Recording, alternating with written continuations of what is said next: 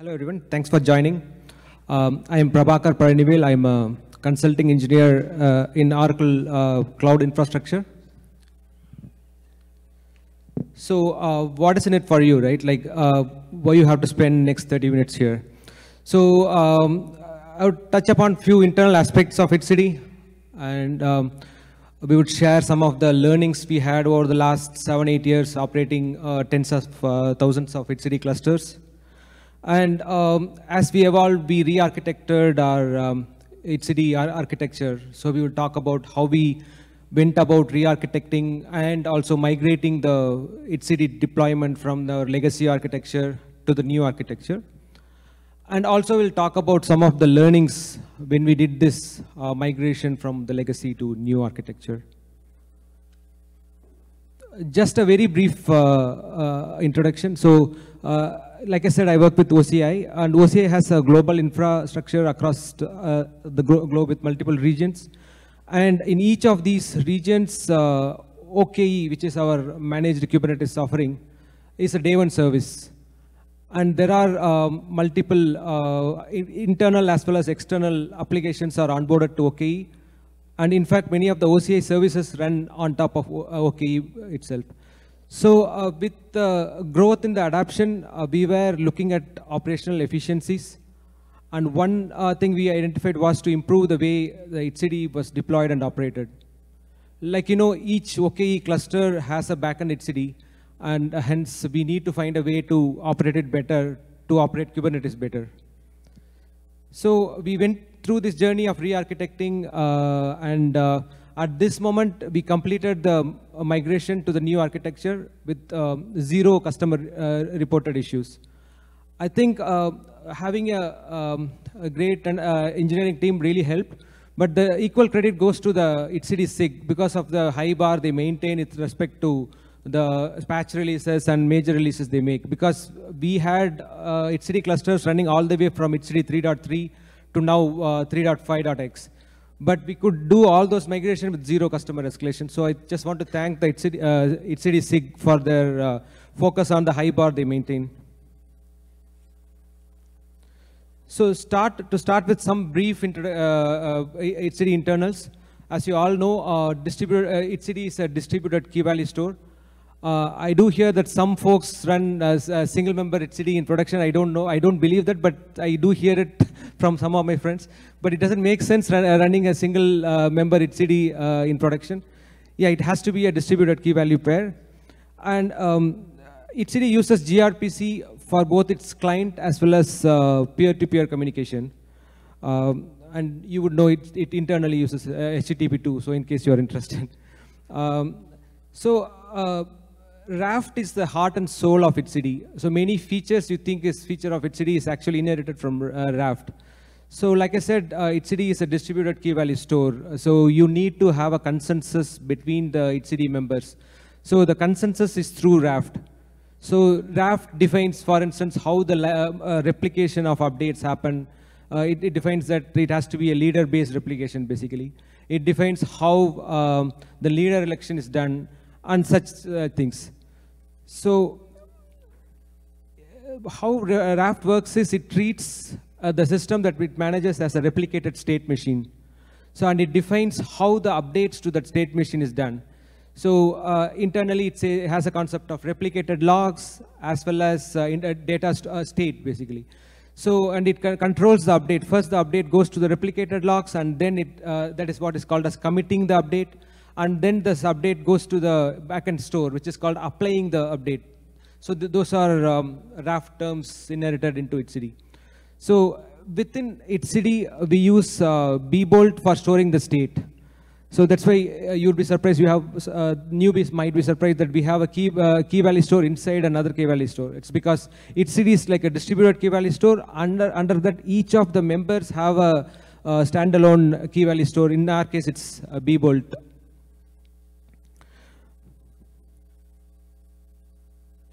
So now I would jump into how we did. I'll start with how my legacy architecture looked, and then how our new architecture looked, and then in the subsequent slides I will dive deep into the migration process and our learnings and other things. So what you see in the screen right now is the legacy architecture. The vertical rectangular boxes you see in the left, they are all the control planes of our Kubernetes clusters. So each control plane has 3 compute instances. And in our legacy architecture, we only run the Kubernetes containers there. And what you see in the right side is our internally managed Kubernetes cluster, where we run etcd as etcd pods. You can think of it as a variant of a kubeception model, where we run etcd pods on an internal cluster for the customer's Kubernetes clusters. And we had an internal gateway which was Envoy based. And since we use TLS everywhere, for communication between the Kube API server and the etcd, we use the SNI mechanism supported in Envoy to route the traffic to the right etcd store. Like if one of these Kubernetes clusters want to talk to their corresponding etcd data store, they would talk to the gateway, and the gateway knows which etcd to forward to using the SNI mechanism. And in our internal cluster, we ran the CoreOS based etcd operator for maintaining the life cycle of the etcd pods, as well as for the backup and restore mechanism. So as part of the migration, what we did was we decided to move the etcd members into the control planes which constituted the, the compute instances which constituted the control planes. So like I said, we had 3 compute instances. So we moved 3 copies of the etcd into those compute instances. So each control plane talks to the corresponding local etcd. In our case, the Kube API server, which is running in that compute instance, only talks to the corresponding etcd. So we do that for all the members, and once all the members are migrated, we dismantle the corresponding legacy architecture in the given region.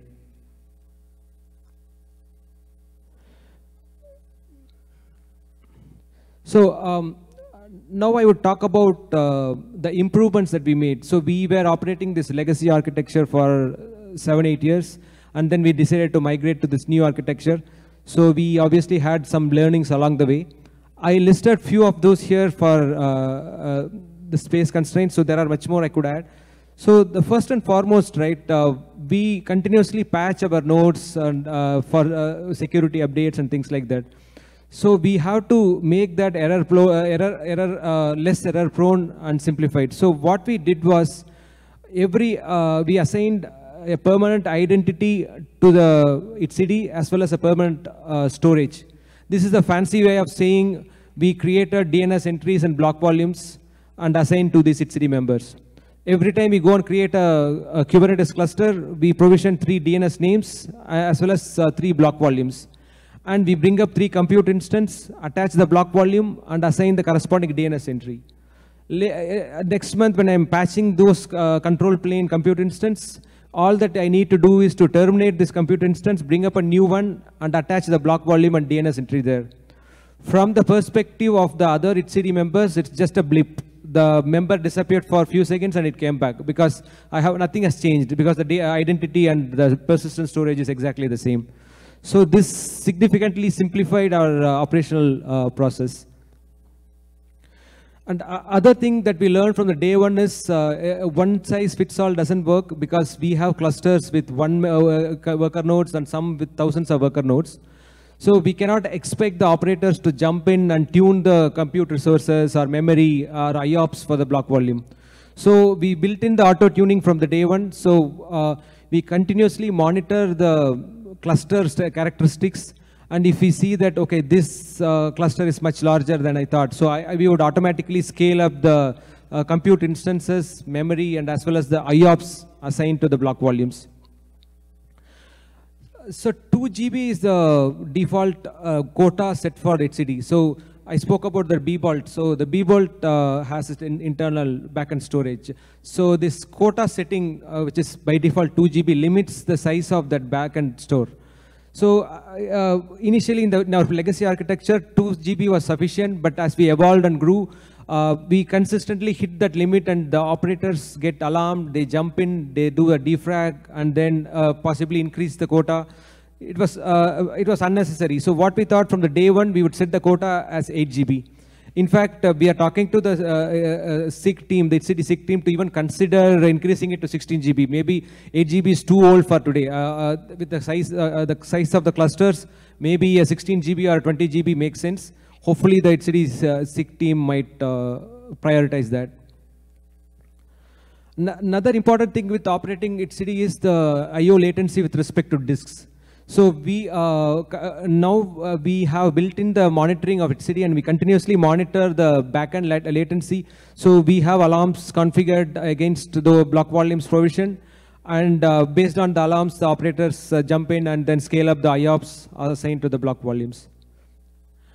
And lastly, defrag is one of the critical operation which, as you know, can momentarily pause a HCD member. So we have more intelligent ways of defragging now. In our legacy architecture, what we used to do is we wait for the quota to be hit and the member and the alarm to be raised, and then the operators would jump in and do a defrag. Now we incorporated the automatic defrag in our code, and we do it in a much more intelligent manner, because running this in an unplanned manner may bring down the HCD cluster, because it's like they say, it's a stop of the world operation. During the defrag time, that member is completely unavailable. If you are doing a defrag for the leader, then it is quite possible that the leader doesn't send the right heartbeats to the other members, and you end up losing the leader election. I mean, you triggering the leader election and all those things. So we have to tune the way we do the defrag, so that we have incorporated, and now we are, based on our discussion with the SIG HCD, we are tuning it even further. So I will take a couple of slides about our migration process. One thing is, obviously it has to be a zero data loss migration, no questions about that. And it has to be a zero downtime migration. So the Kubernetes control plane has to be available throughout this migration. Our intent is the customer is not even aware we are doing the migration. The only thing that we do, which is observable to the customer, is the customer cannot delete the cluster during the migration. So we typically take about 10 minutes per cluster, and of course we do migration in a concurrent manner. But during that migration, you cannot delete the cluster. But we thought that's not a major limitation. It provides additional safety for us. So we prevented deletion from happening. But otherwise, the customer can do anything he wants, and he wouldn't even be aware that migration is happening in the background. And like I said, considering the scale of the deployment, it has to be fully automated. Operators cannot jump in and do a cluster, specific operation. You set up the migration infra for an environment, and it takes care of everything. And a couple of important things. While doing the migration, we had a choice of updating the HCD to a latest version, for instance, to 3.5, because many of the new features would have helped us to do the migration in a much more simpler manner. For example, there is a new concept called follower model, where you can add a new member as a follower and then wait for it to catch up with the data and do a promotion. So that would have simplified our job. But we wanted to stick to the best practices. For example, for for older versions like 1.15 or 1.14 of Kubernetes, we have to use corresponding older HCD versions. So we didn't want to deviate from those best practices. So it complicated our migration code, but we wanted to still do that because we didn't want to have any surprises by deviating from the best practices. And lastly, leader election is pretty bad, particularly for software and particularly for HCD. So we don't want to do frequent leader elections. Let's say you are migrating the leader again and again, you'd end up triggering 2-3 leader elections during the HCD migration. So we consciously took steps to ensure that the HCD leader election doesn't happen during the migration. The only time it happens is when you're done with the migration and you're dismantling the legacy architecture. Yeah, the orchestrator had inbuilt capabilities to do fine-grained migration. So we had mechanism to do migration in a given window, and we had concurrency control, like these many clusters are migrated at a given point in time. We usually start with 1 or 2 migrations, and then we scale up all the way to 20.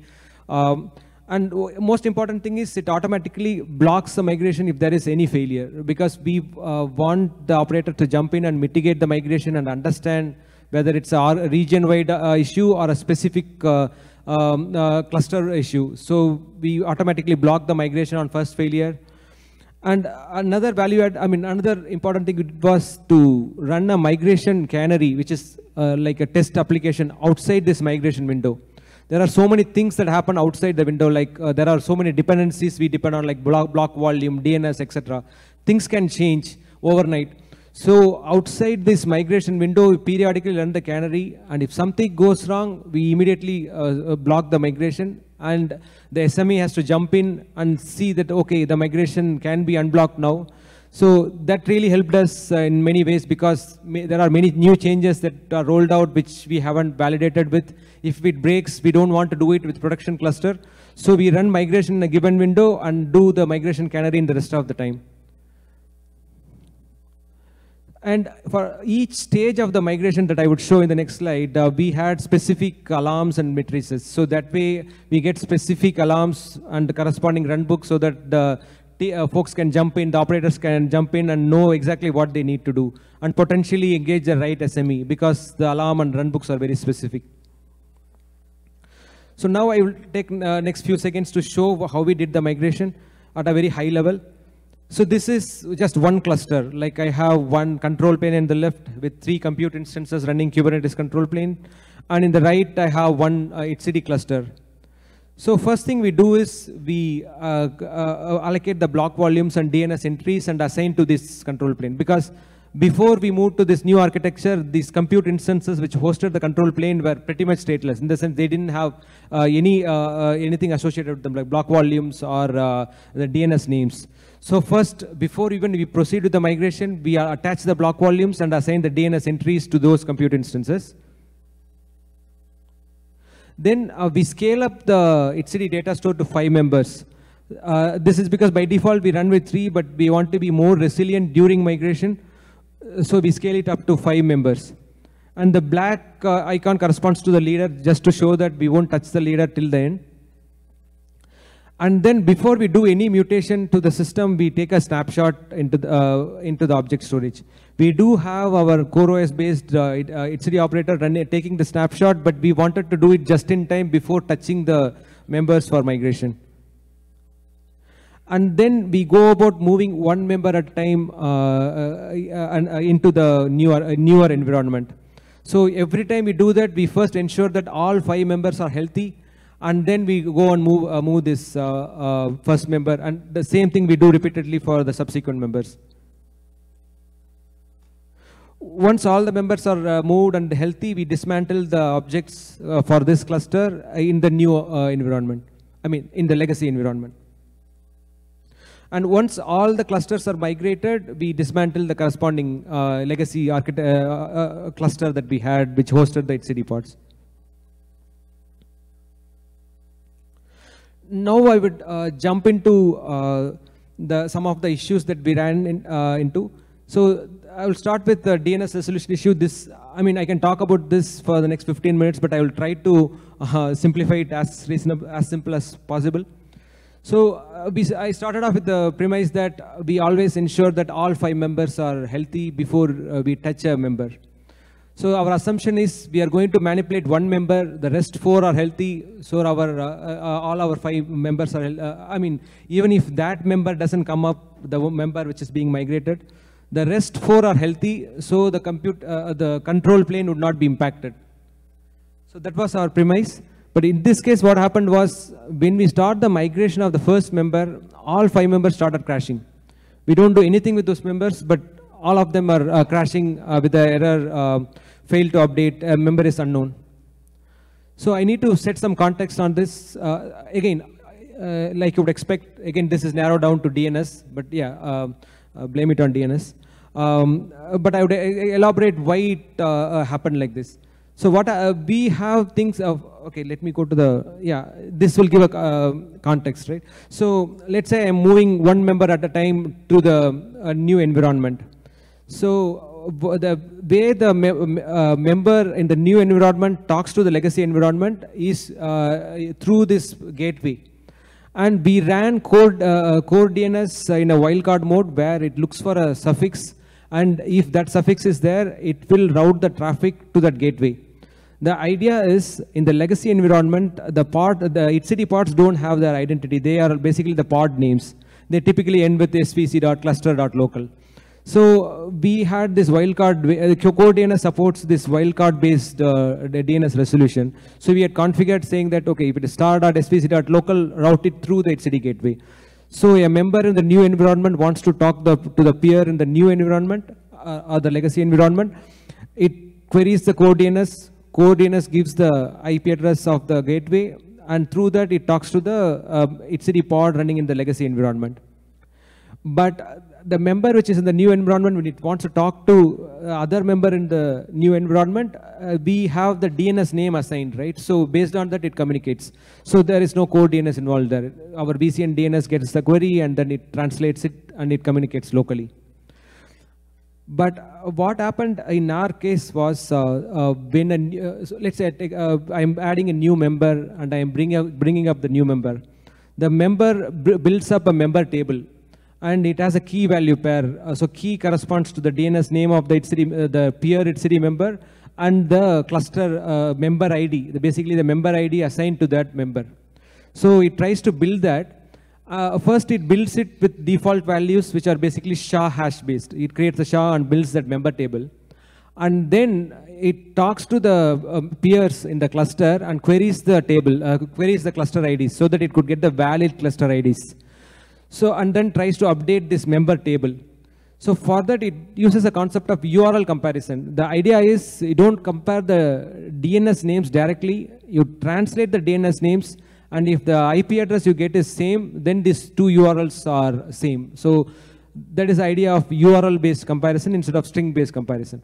It does this basically a DNS resolution and sees, okay, the two IPs are same, so it's this is the right value. I will update that corresponding entry. But in this case, what happened was when a new member is coming and it's trying to translate it, when it's trying to translate one of its local members, the query goes to the VCN DNS. In some high load, the DNS translation fails. And so it falls back and it queries the core DNS, and core DNS gives the gateway IP address, and that ends up in messing up the table which is maintained by the etcd member. So this again depends on this behavior is not well defined in the library. So if you say how glibc works versus how muzzle library works, the behavior is different. In case of Go library, it works more similar to glibc. So just to add more context, in terms of translating, right, we have two things basically. One is end dots and the search domains. End dot says that the number of dots that should be present in the DNS names.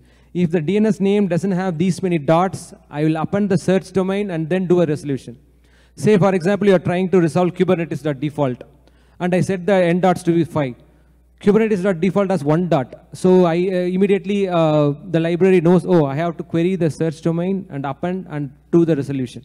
So that is the purpose of end dots and search domains. This is very common issue. This is the cause of many issues as well. So with the way the libraries handle this is different from one library to the other. If, say for example, Buzzle library, if the DNS name has enough dots already, it wouldn't even fall back to append the search domain and do a resolution. But glibc or in our case Go library, what they do is, first they try to do the resolution with the actual DNS name, even if it has enough dots. If the DNS resolution fails, let's say the upstream DNS times out, they will append the search domain and try to do the resolution. Because of that behavior, we were exposed because we were trying to, we have enough dots in the original DNS name, so we are querying. For some reason, the upstream DNS failed. And our library thought, okay, it's, I will fall back and do append this svc.cluster.local. And our core DNS responded to this based on its wildcard-based translation and gave the gateway IP address. So this totally messed up our table, and all 5 members started crashing. Luckily for us, we created this issue in pre-prod, so we got away with it. And then we adjusted our search domain so that we don't face this issue. We have created this issue against etcd so that so basically how the other members perceive this is they are getting a connection from an unknown cluster member ID. So ideal expectation is when a member is connecting to you is an unknown thing, you should just ignore the connection and get on with it. But here they are logging a message saying that it's an unknown member and they are crashing. So we have raised a ticket against ITCD so that folks can look at it, and we would also try to help them in this.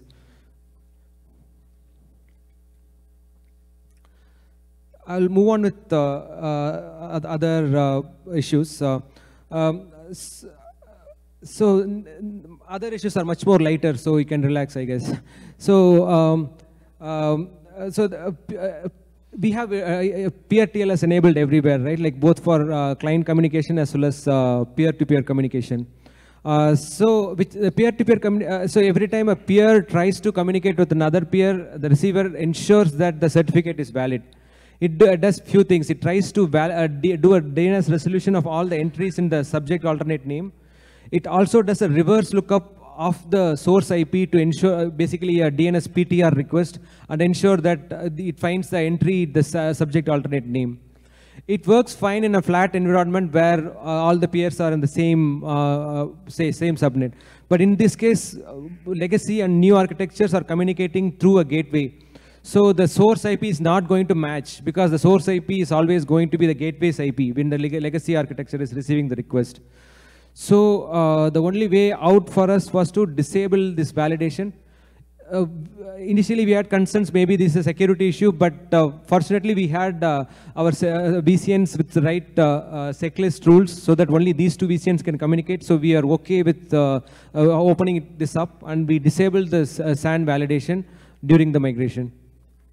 And another learning we had is HCD aggressively does this DNS resolution. So we did not remove this. So our peer TLS had the entries for both legacy and new environment. But once the migration is done, the legacy environment's DNS names are invalid. But every time there is a connection from the peer, it tries to validate the DNS entry of the peer members. That overloaded our VCN DNS team, and they noticed that there is a spike in the low DNS queries coming from our tenancy. So, and then we fixed it by making appropriate changes. So the important takeaway is to keep the certificate free of corrupt and remove whichever entry is irrelevant to that environment. So I spoke about this follower model. So where when you, let's say when you add a new member, what you typically do with the follower model is you add a new member and wait for it to catch up with the data and then promote it as a regular member instead of a follower. But since we are not using that follower model, because we wanted to have support for older HCD versions, what we were relying on is the health checkup. But health check is not meant for this purpose, because I have listed down the things that it does as part of the health checkup. First, it ensures that there are no HCD alarms, like no space alarm or corrupt alarm. And it ensures that the cluster has a leader. And finally, it does a quorum read. You might be aware there are two kinds of reads in HCD. One is linearized read and other is serialized read. So linearized read is as good as write. It tries to read from a quorum of members and then acknowledge and give back the read. So by default, the health check does a quorum or a linearized read. But you have an option to disable it and make it as a serialized read where it just reads from that member and respond back. So this is what it does. Ideally, a quorum read should have been sufficient, but we were not very convinced because it could be possible that there are some issues with the older versions of HCD. So the way we went about is, I spoke about this raft indices like commit index and applied index. So you can query those commit index and applied index from the HCD. Like I can query a member and say, what is your current commit index and applied index? So using that, we ensure that, okay, a new member has actually caught up with the existing members by comparing this applied index. And then we proceed with the next member. So we are pretty certain that the migration for that member is done. Yeah, these are minor issues, but I will still mention it here. So unlike other key value stores or maybe other databases, HCD expects that you have enumerated all the HCD members when you are bringing up a new member. If there is any mismatch, it will start at the very beginning. Ideally, I would have expected I will talk to any one member and get the updated list. But if the list that is provided as a CLI, as a command line parameter and bringing up the etcd, the bring up itself fails. So initially our orchestrator was populating this etcd pod manifest. Basically we run the pods in an headless mode, where in our control plane we push the etcd pod manifest, and kubelet picks it up and runs the pods. So we were initially populating it with the members, but let's say there are something happening in the legacy environment, pods get recreated or things like that. There is a mismatch and the pod doesn't come up. So we moved this enumeration as part of the startup endpoint of the etcd itself. Again, we didn't want to build a special etcd member image for migration, because new images get rolled out and we don't want to get caught in the process. So what we did was we had init containers which come in first and push to the scratch volume, and then we made etcd pick that init entry point. So that sort of thing. So we leveraged the existing etcd image, but we had additional init container which was pushing these additional configuration files for initializing the member.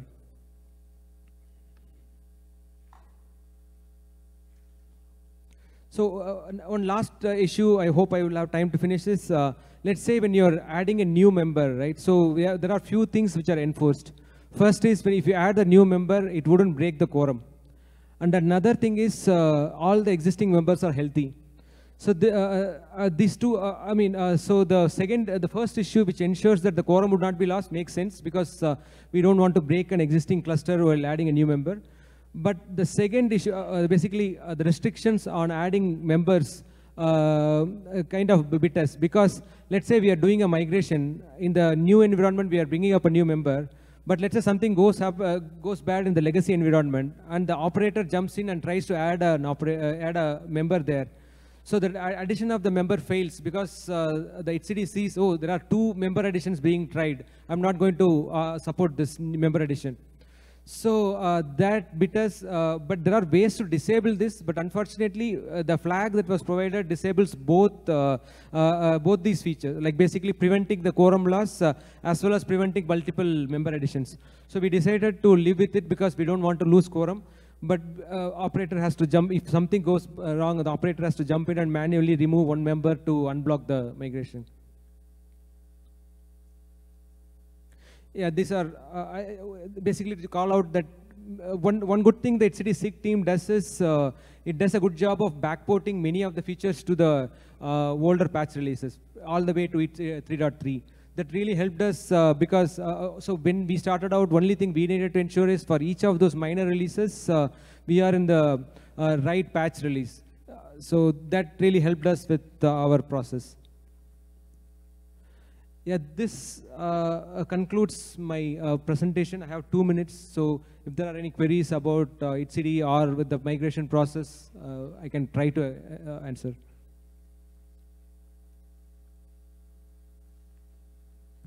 Thanks, good talk.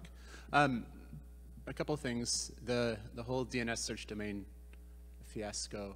I've seen this as well, and I think over time we started just putting dots on the end of the host names to avoid search domains in the first place from exploding the number of queries. But my question is more about actually the persistent volumes and the choice to use persistent backing for etcd. Yeah. So it sounds like when you are doing the migrations, those persistent volumes aren't coming with you anyway. Is that correct? So in our legacy architecture, we did not use block volumes because we are packing too many etcd pods in one member, and you can't attach, for example, 40 block volumes to a compute instance. It depends again on the shape of the compute instance. So there we were relying on the scratch storage for the backend data, but our backup operator was backing the data, and we had a RPO of 15 minutes. So it was taking the backup. So in legacy environment, the data was in the scratch storage. But in the new environment, we didn't want to have that because 15 minutes of RPO is too much. So we decided to have assigned block volume for each of the etcd members. So that's why during the migration, we had to create the block volumes. Gotcha. Yeah, that's along the lines of what I was wondering is if the performance difference and the IO latency that you'd be able to get from using local NVMe versus persisting everything to a disk. I guess the trade-off of that versus if you lose the data, you're just relying on etcd's HA in the first place to recover. Right. If that was a worthwhile trade-off. Right. So yeah, like I said, we do monitor the latency of the block volumes, and we have the block volume provides all the IO throttling thing. Like if a control plane is being bombarded and there are some IO throttling, we get alarmed and proactively assign additional IOPS to the block volume, and that's how we handle this currently. Yeah, I think it always feels like you can hit the same amount of IOPS via network attached, but IO latency there's still a pretty big gap there that's hard to overcome. Right.